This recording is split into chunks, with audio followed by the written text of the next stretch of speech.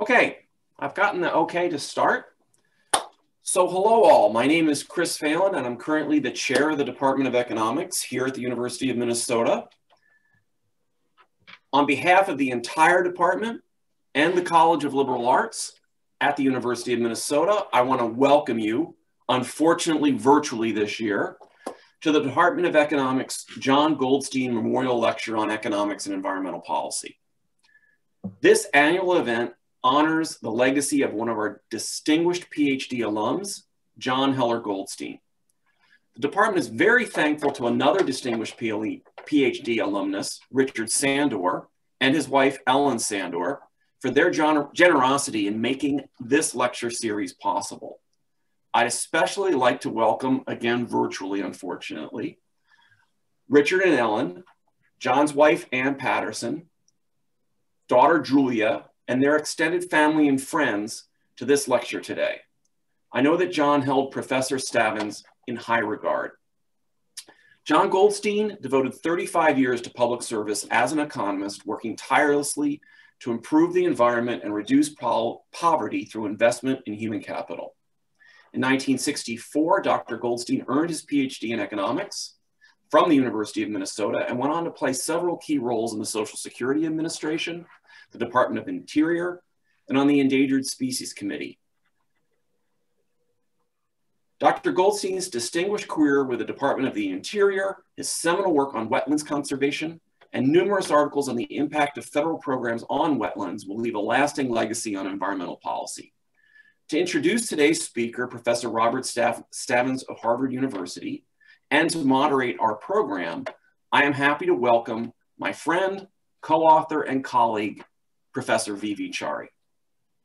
Thanks, Chris. Let me add my welcome to Chris's.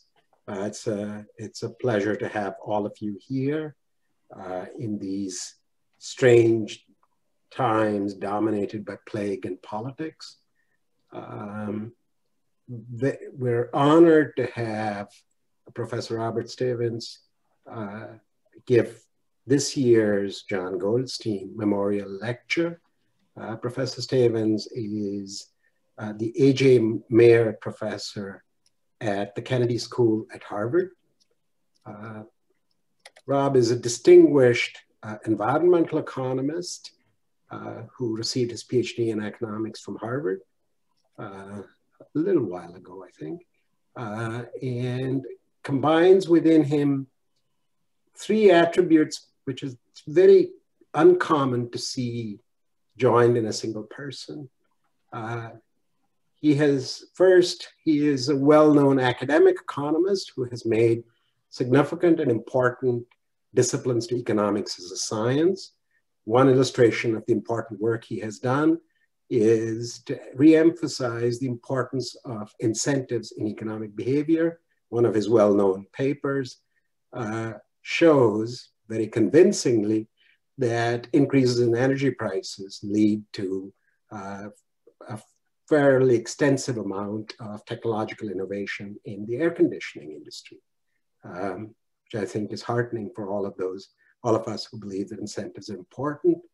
Second, he has used his professional knowledge, expertise, and abilities to guide and inform policy in a variety of ways. He's been lead author on all the reports of the International Panel on Climate Change, particularly focusing on the economics of climate change and helping guide that discussion in a useful and productive direction.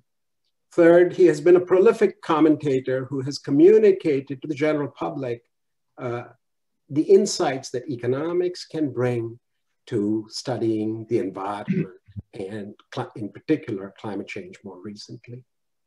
Not only that, he's also had a very colorful career. He was a Peace Corps volunteer in his youth. And most important, I think, from my perspective, he was I believe one of the founding members of the Association of Wine Economists, an endeavor that Orly Ashenfelter led.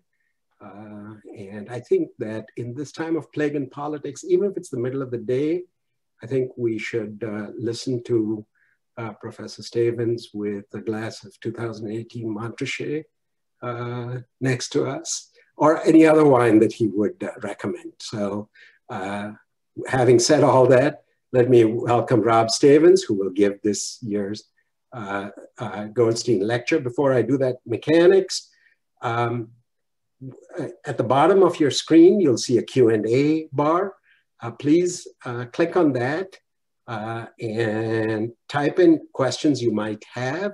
I think there's also a like button, which will enable us to see which questions have the most widespread support. And then Professor Stavins will talk for about a half an hour or so. And then I'll come back and try and ask as many of your questions as I can. And then Professor Goldstein will answer. And so we'll run for about an hour or so. With all that, Rob, take it away. Well, thank you very much, Chari, and thank you, Chris, as well. I'm really delighted to be with all of you today, and I'm quite honored to present the Jon Goldstein Memorial Lecture. And I don't say that lightly. I say it for several reasons. One of the reasons is that the list of previous presenters includes people whom I know very well and for whom I have great respect. Furthermore, I understand and recognize that this year's presenter was originally intended to be my late Harvard colleague and good friend, Marty Weitzman, whom I miss greatly. So it's particularly touching to be with you. But another reason that makes this special for me is that the fund for this lecture series was established by Richard and Ellen Sandor.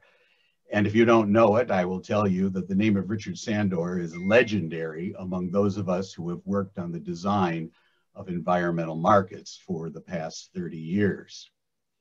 Finally, there's the very name of the lecture series itself, the Jon Goldstein Memorial Lectures. I knew Jon and worked with him rather closely in the late 1980s when I was a new assistant professor at the Harvard Kennedy School, and he was the senior economist at the US Department of the Interior. It so happens that my PhD thesis in economics at Harvard in 1988 was on the depletion of forested wetlands, a topic of great interest and expertise for Jon. So Jon somehow found out about my thesis, he contacted me, and then over the subsequent years, we met regularly when I was in Washington, because I was working closely with the George H.W. Bush White House on what turned out to be the Clean Air Act amendments, the cap and trade system of 1990. And so during that period of time, I invited Jon to a whole series of conferences at Harvard, meetings at the White House, meetings at Congress, and he was truly a wonderful colleague. So that, more than anything, makes this very special for me. Finally, I just want to thank, of course, it goes without saying, the University of Minnesota and its Department of Economics. So with that, let me turn to the topic of my presentation today. And for that, I'm going to share my screen with you because I'm going to use some slides.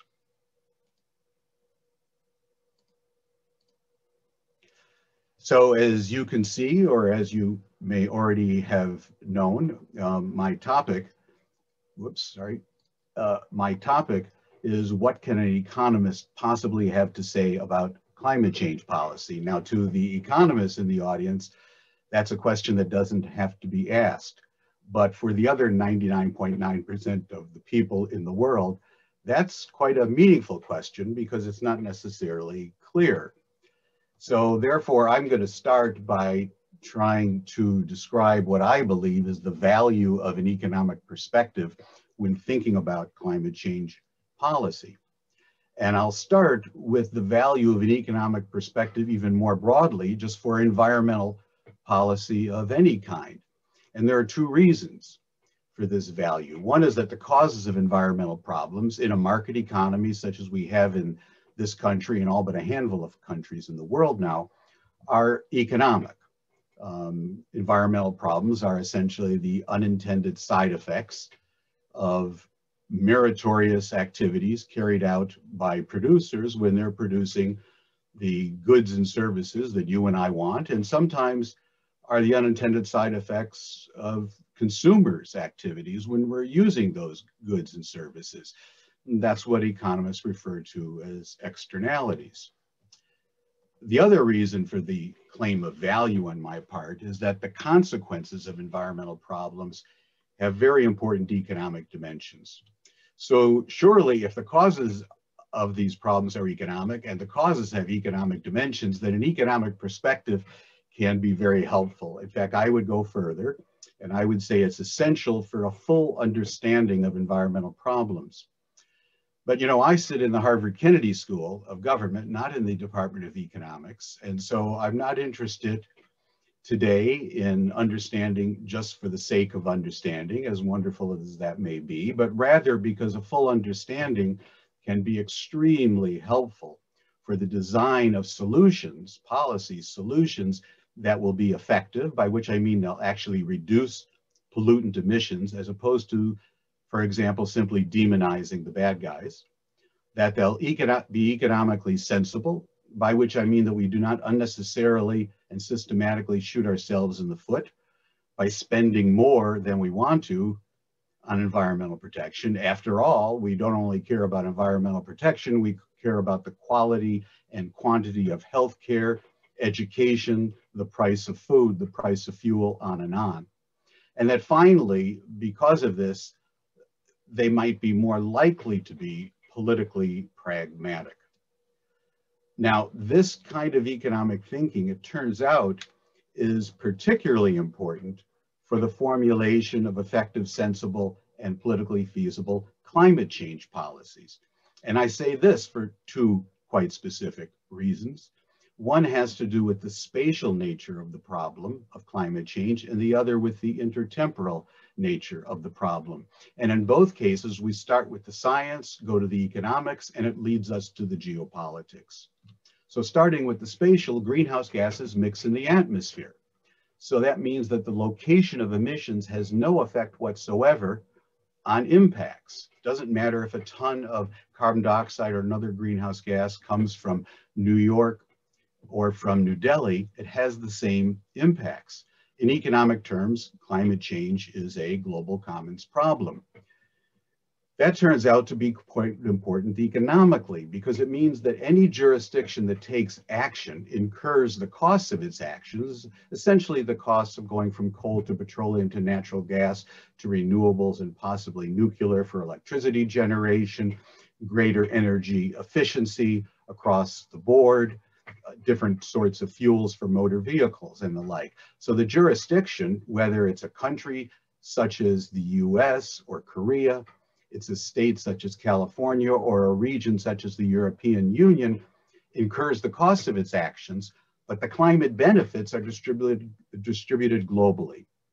And surely the basic arithmetic of that is then going to tell us that for virtually any jurisdiction, the direct climate benefits it reaps from its actions will be less than the cost that it incurs, despite the fact that the global benefits may be greater, indeed much greater, than the global or even the local costs of its actions.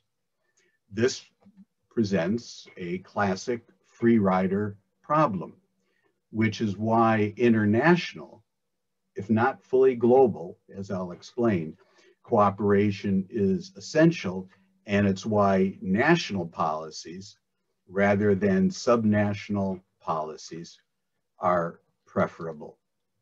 Now remember, there's also a temporal dimension of the problem scientifically that takes us again from science to economics to politics and policy. And that is the greenhouse gases accumulate in the atmosphere. The half-life of carbon dioxide, for example, is on the order more than 100 years. And the damages, the degree of climate change is a function of the concentrations in the atmosphere, the stock, not the flow at a moment in time. Indeed, if CO2 emissions were to begin falling tomorrow by 5% per year and to continue falling at that rate, which would be very significant, the rate of warming would not begin to change in a way that was detectable until after 20 years. So the greatest benefits of climate policies will be in the long term. But those climate change policies and the intended costs of mitigation of those policies, those are upfront when the policies are instituted. This combination of upfront cost and delayed benefits presents a massive political challenge.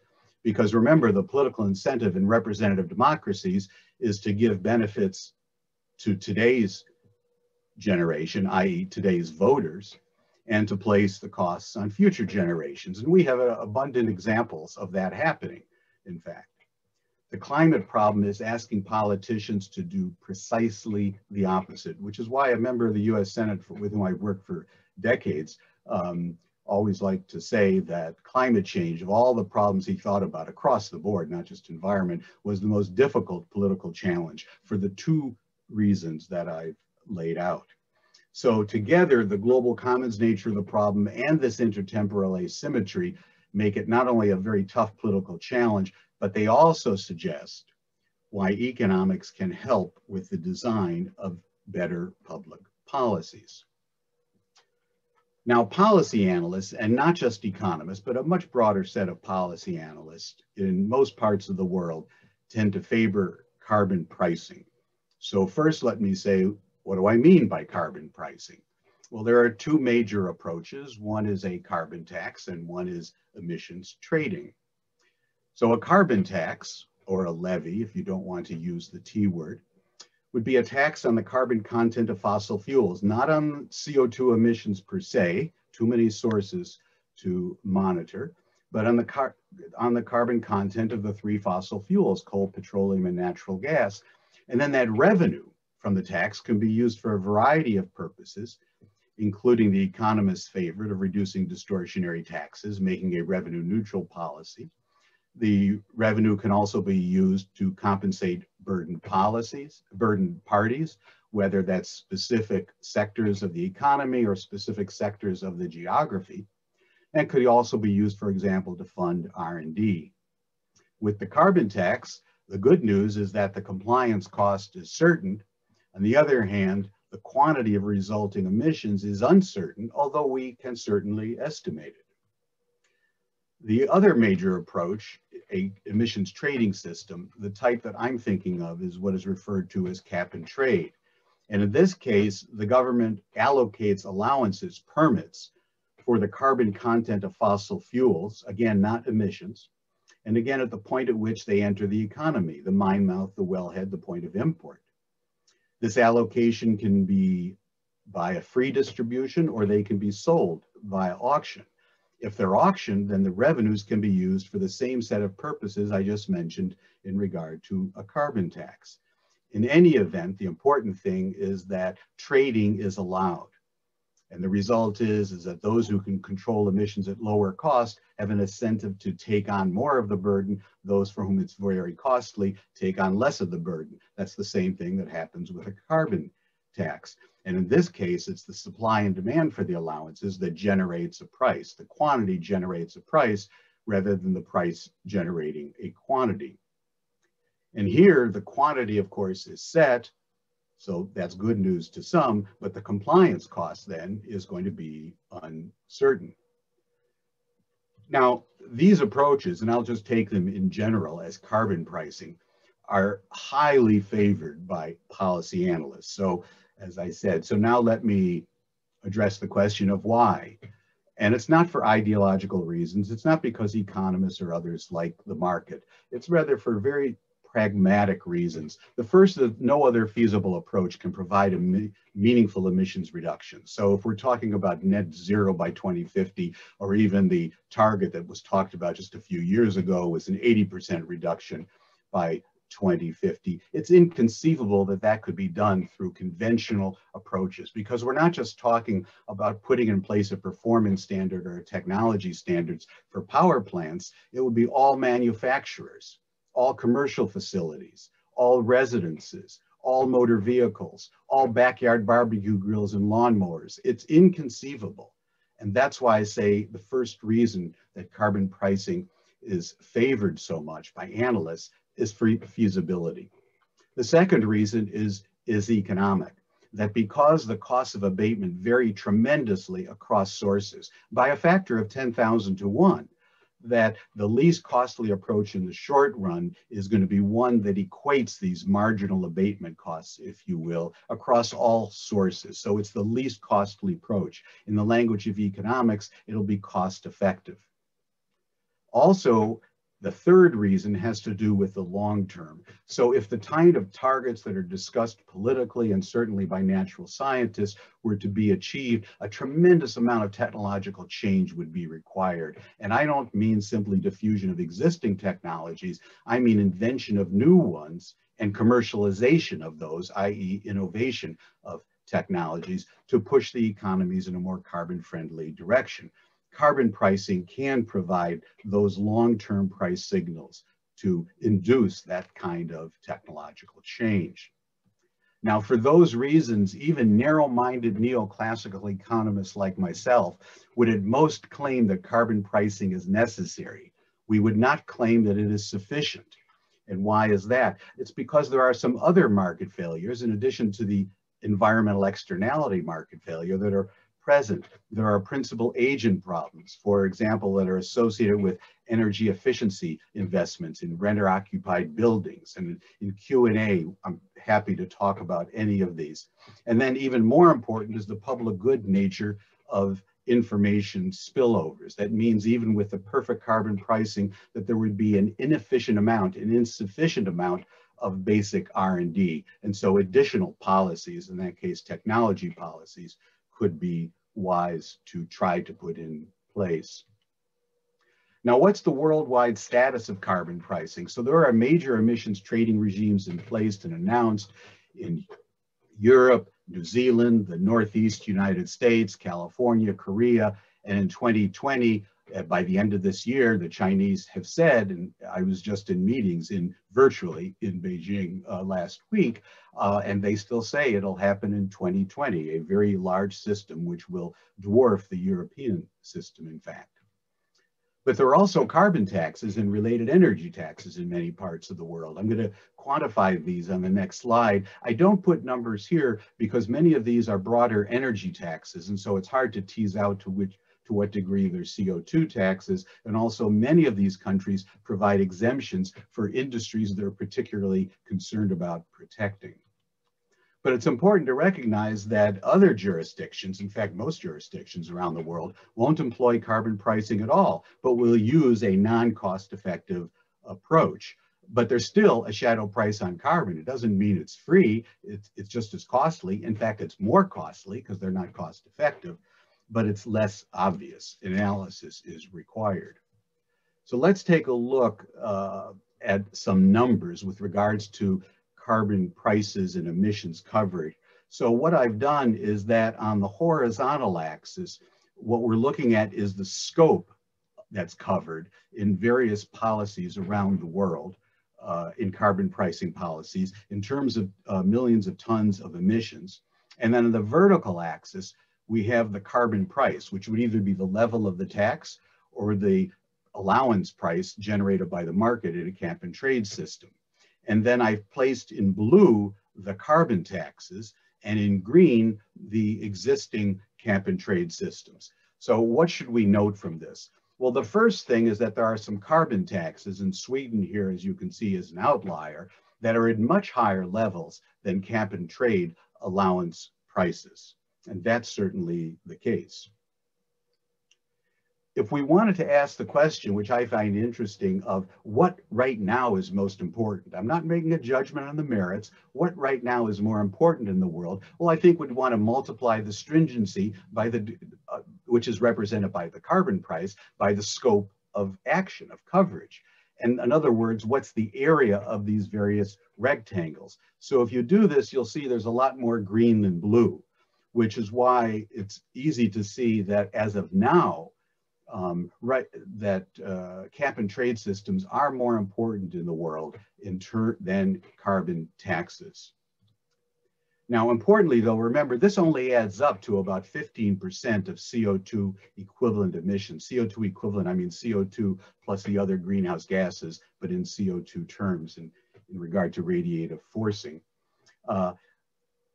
importantly, China accounts for about 30% of global CO2 emissions. They're now the world's largest emitter since 2006, when they surpassed the United States. China's emissions trading system, which is actually not cap and trade per se, that is pledged to come in to implementation by the end of this year. They say eventually, not immediately, eventually it'll cover half of their emissions. So that means that it would cover 15% of global emissions. So the China system, if it eventually does that, would push out this graph all the way to the right side of the page, and there would be another area of green at approximately the same price by current forecasts, bringing it out here. So that's the basic status of carbon pricing. Now I want to turn and ask, what are the consequences of carbon pricing? And starting with the fossil fuels. So the greatest impacts globally are on coal due to the high carbon content of coal. This is principally for electricity generation. There are immediate impacts on electricity dispatch. There are long-term impacts on the investment of new capacity that is delaying it, and long-term impacts on earlier retirement of existing capacity. That's all in theory. Natural gas, there are much smaller impacts because of the much lower carbon content of natural gas compared to coal. And there could actually, a carbon price could inspire an increase in natural gas use in the short term because of substitution for coal. This would particularly be the case in the United States. But we should emphasize that the likely effects of carbon pricing at the levels that they're frequently talked about would be relatively small in this regard in US electricity generation compared with what the effects have already been of two technologies, with just the market itself, horizontal drilling and hydraulic fracturing combined, essentially referred to as fracking, which have opened up unconventional sources of natural gas and oil and have therefore lowered the price. And we've seen tremendous substitution from coal to natural gas in the US for electricity.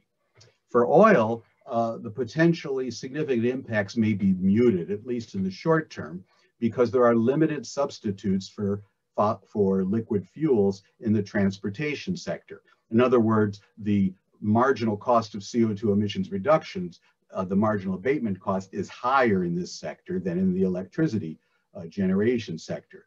So a cost-effective portfolio, if you weren't using carbon pricing, but were targeting specific industries, in the short term, it wouldn't target oil.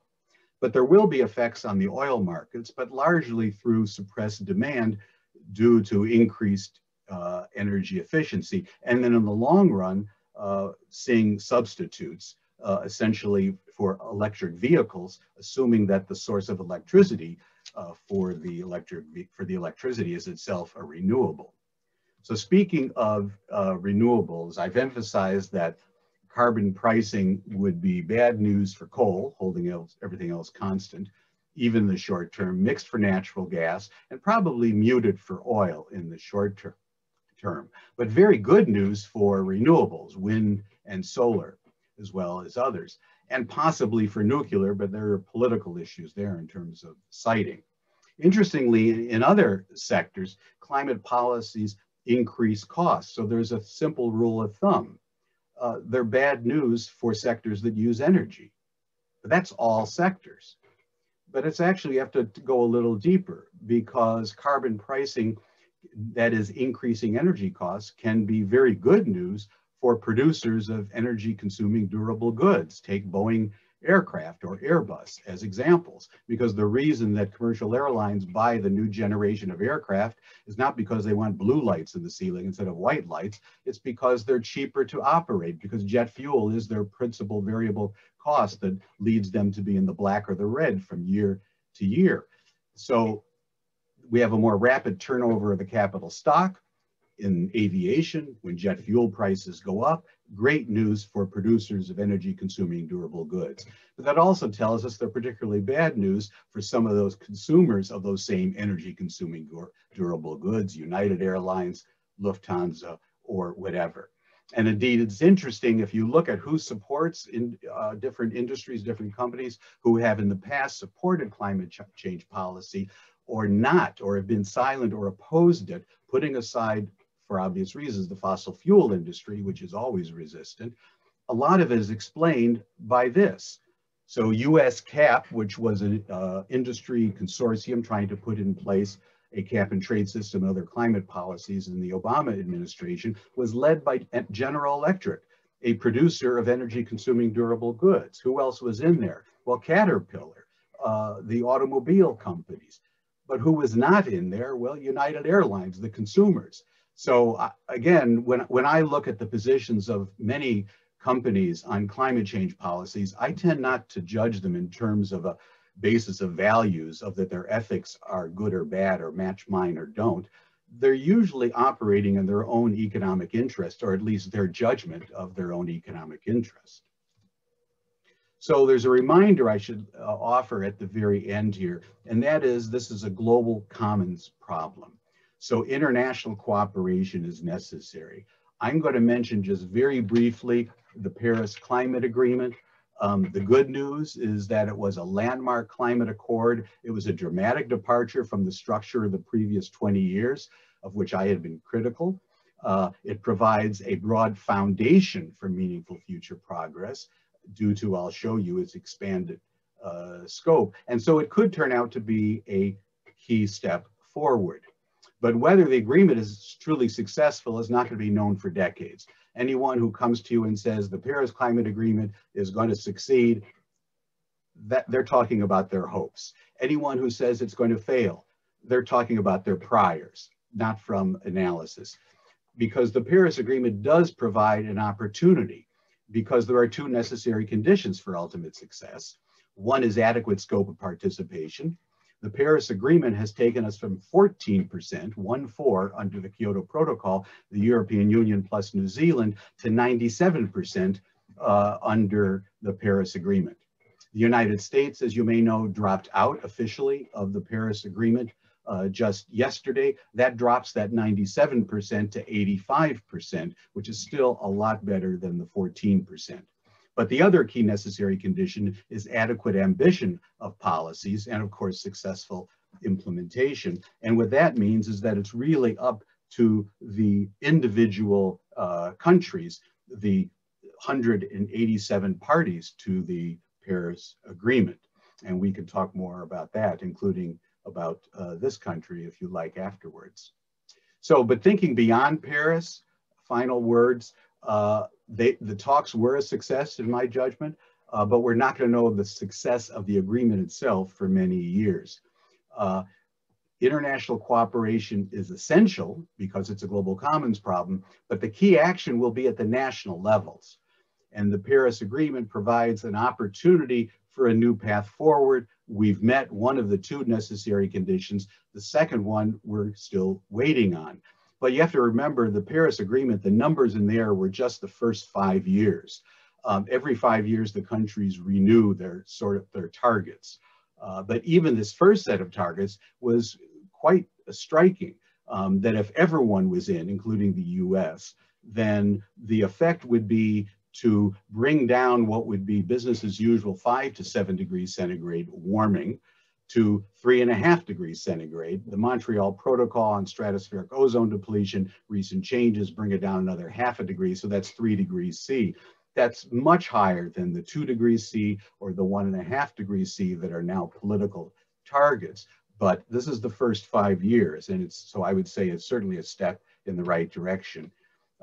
In the years to come, the major locus of international cooperation may continue to be the UNFCCC, or it may be others that we can talk about. But under any of these venues for international cooperation, whether it's the UN or some other one, the importance of carbon pricing and, I will argue, economic thinking are going to remain.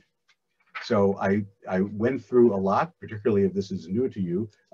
You can get more information from the Harvard Project on Climate Agreements, which I direct, the Environmental Economics Program, which is 30 faculty members across the university. I have the pleasure of directing that, my website, my blog. or you can follow me on Twitter. But I warn you, if you follow me on Twitter today, although some of my commentary is on the Paris Agreement withdrawal yesterday, much will be on the current election and the various controversies thereof. So with that, I will say thank you very much. Hey, thank you, Rob. That was exceptionally informative and very interesting. Let me kick it off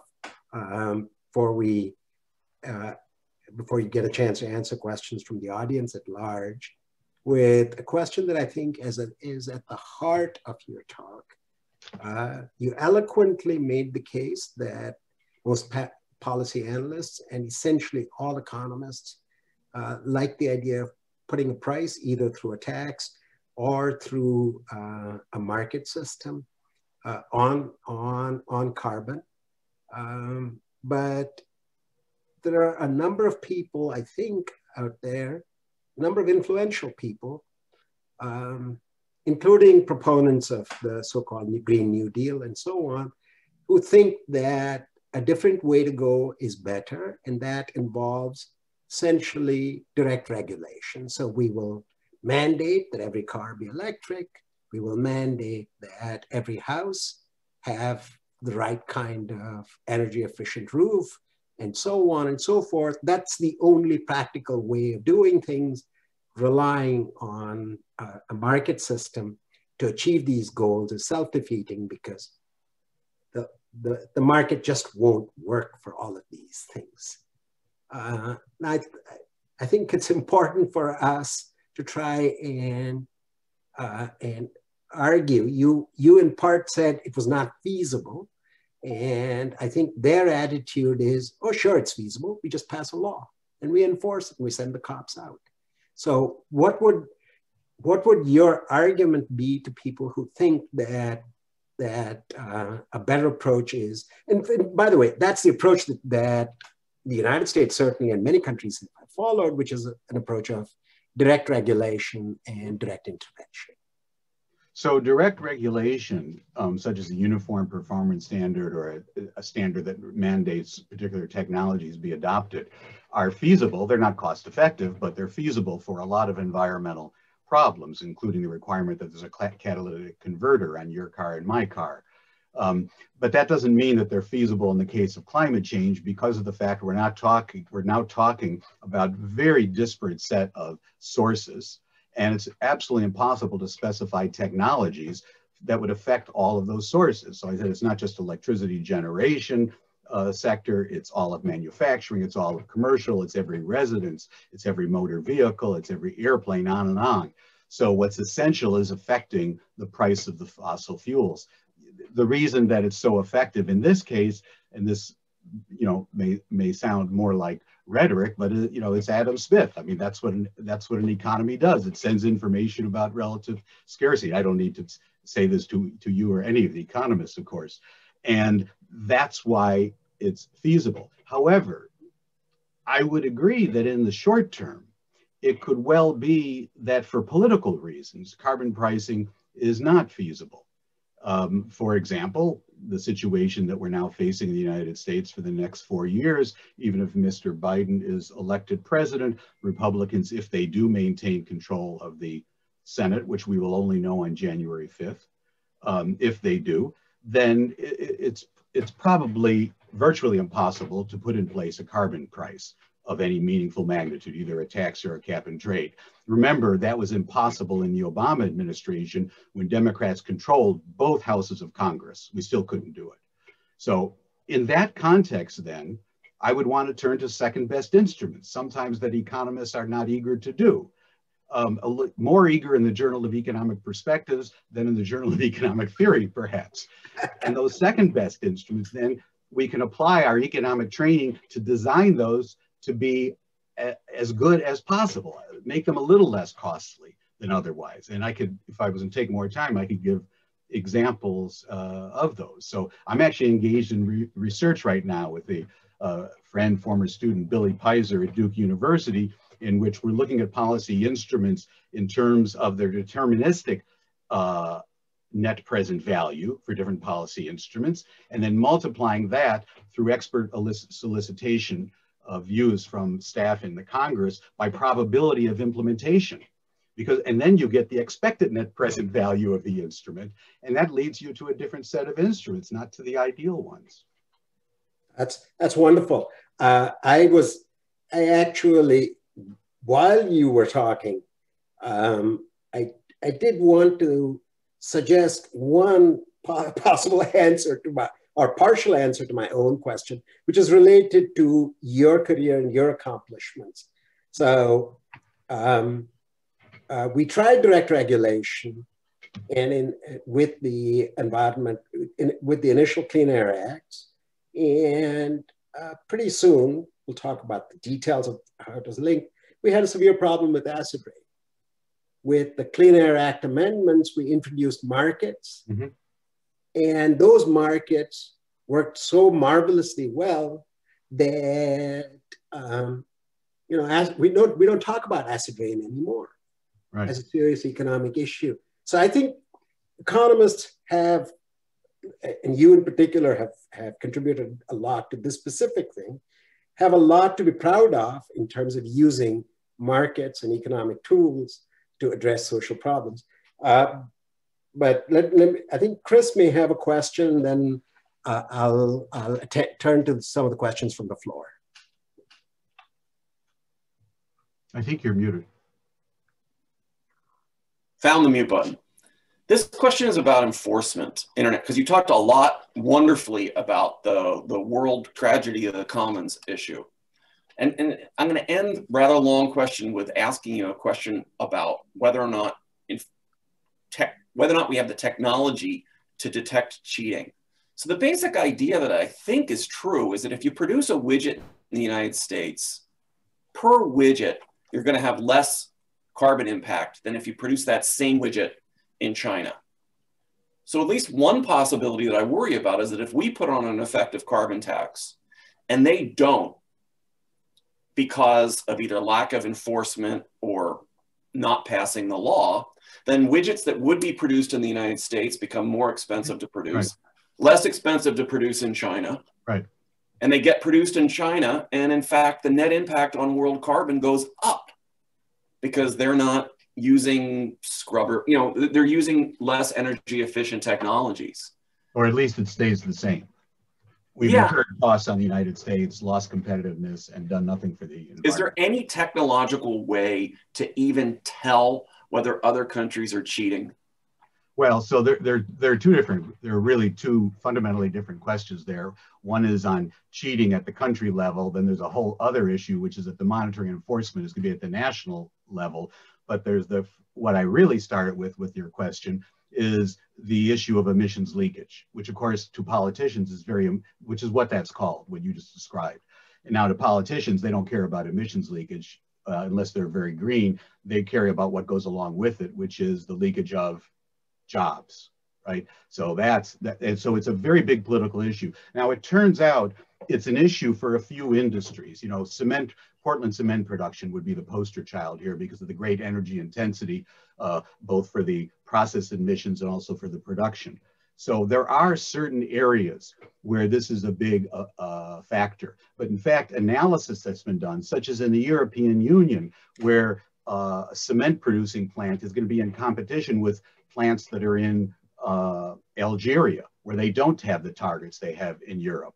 And then the question comes up, so is the French company going to locate its next facility in Algeria? And that's equivalent to what you're describing. So it turns out the empirical analysis is that it's a trivial effect. It is lost in the noise. The noise is due to the fact that the differences in labor costs so swamp all of these relatively minor differences in costs of production due to environmental policies. That said, there are mechanisms to address this. Now, the obvious one is a border adjustment mechanism, and the Europeans want to put one on the United States. We'll see where that goes, depending on future politics in this country. There's also an approach that the Obama administration used with its cap and trade system.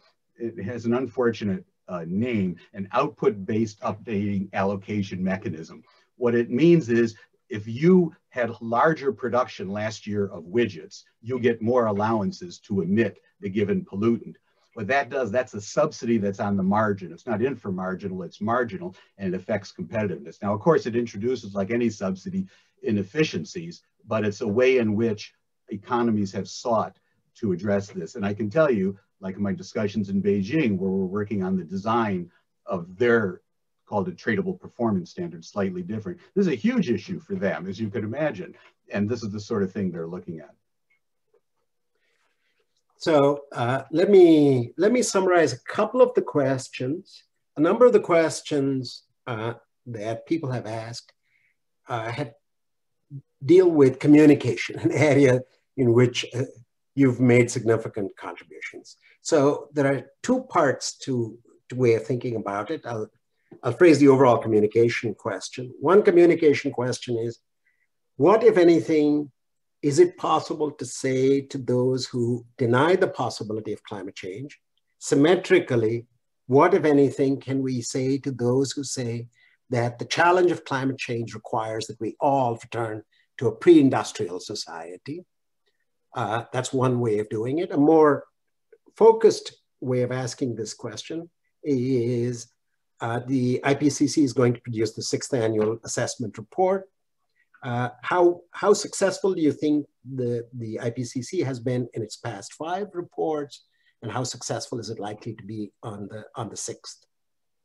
So, you know, we already know, and we now have demonstration from the pandemic, that one way we can effectively reduce CO2 emissions is by putting in place global recession. But obviously that's not a desirable approach. So CO2 emissions have fallen for obvious reasons in all parts of the world during this terrible recession brought about by responses to the pandemic. So then the question becomes, are there ways that we can minimize what the impacts are on costs? And that takes us back to those cost-effective policies. So it's certainly not the case that one needs to go back to the Stone Age. A very aggressive climate policy in the US, very aggressive, would represent a cost of perhaps 1% of GDP. 1% of GDP, that's a big number. 1% of GDP is what is spent via EPA, not the other department, just EPA, on all other environmental pollutants. So it'd be doubling it. Now, does that mean, you know, sending us into depression? No, but what it does it mean that the rate of economic growth on an annual basis would be less than it otherwise is, putting aside the economic benefits of reducing the risk of climate change, productivity impacts? Yes, and those are the, to my mind, those are the trade-offs. But they don't, those trade-offs, from all of the analysis that I've either participated in or read, they don't justify a lack of action. To people who are, you know, the climate skeptics, it's important to recognize that we're almost unique in the United States. This is not an issue that comes up. So I spent a huge amount of time in other countries, and nowhere does one hear it like one does here. So yes, there are minor little pockets on the internet everywhere, but here it's been a fundamental part of one of the political parties to some degree for a while. I think that's now fading, but this is relatively unique. The US is a unique country, alas. By the way, I think it's interesting to point out that the George H.W. Bush administration, which was a Republican administration, played a central role in setting up the sulfur dioxide markets. So it is a little bit puzzling what has happened. Let me ask one. Can I just jump in and say, just to emphasize what you said, it's important for people to keep it in mind, because nowadays, you know, Democrats good guys, Republicans bad guys on environment and climate change. And it's true, we've had this dramatic political polarization and things have sorted out.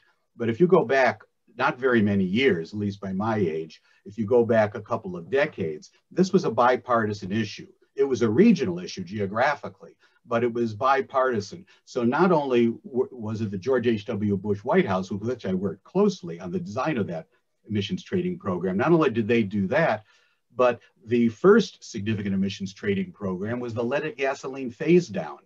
a decade earlier. That was in the Reagan administration. It was a tradable performance standard among refineries. That's how we got the lead out of gasoline.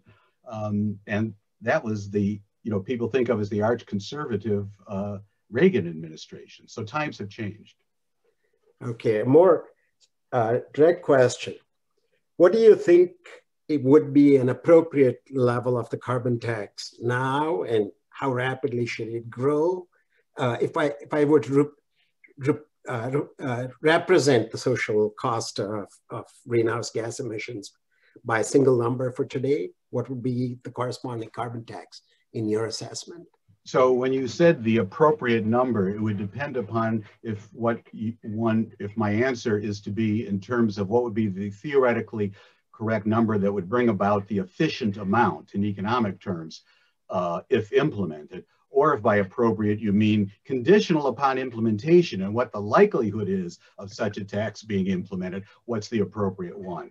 So the second question is easy to answer because we don't have to make political judgments. And the social cost of carbon, as estimated by the Obama administration, and now it's being updated by Resources for the Future collaboratively with several universities, that was estimated, it's probably now at about $50 per ton for emissions in the year 2030, about $50 per ton. That's representing the present discounted value 100 years out back to 2030 of the damages. But if you were asked the question instead, what kind of carbon tax should we start with, thinking about the politics as well as everything else, my answer would be get the structure right.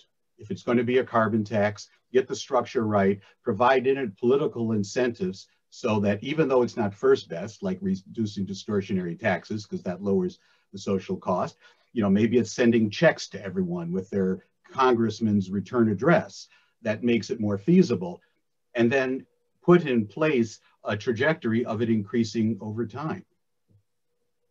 So let me follow that question up. The state of Washington has the people of the state of Washington defeated two referenda, right, both of which were intended to put a price on carbon, and revenues were supposed to be used in various ways, pretty decisively. President Macron in France tried to increase the gas tax, and middle-class Frenchmen said, not when we've got yellow jackets, you don't.